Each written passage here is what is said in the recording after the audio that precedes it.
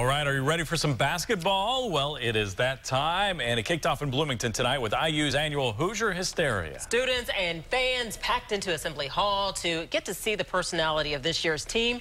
And our Drew Smith tells us these guys got some moves.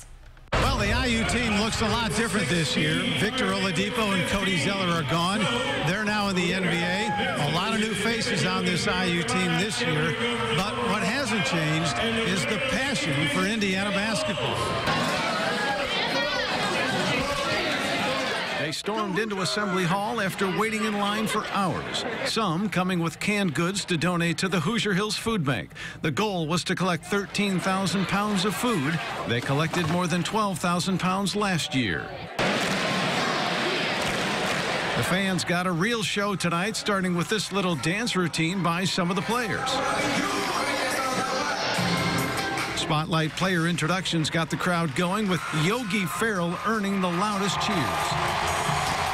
Coach Tom Crean spent most of his time at center court thanking the fans, repeatedly calling them the best in the nation.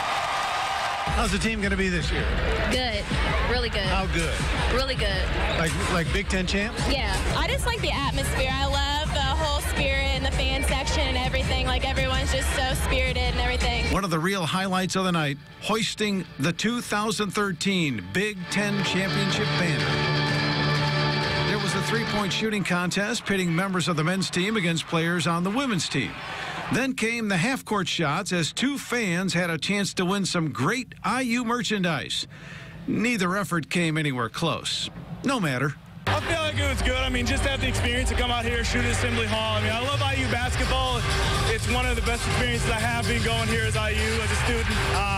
It's something I'll never forget. I think it was a good try, but it really wasn't that good because clearly I didn't make it. So I think I should have put a lot more effort into it, a little more push. So the goal for tonight really was to have fun.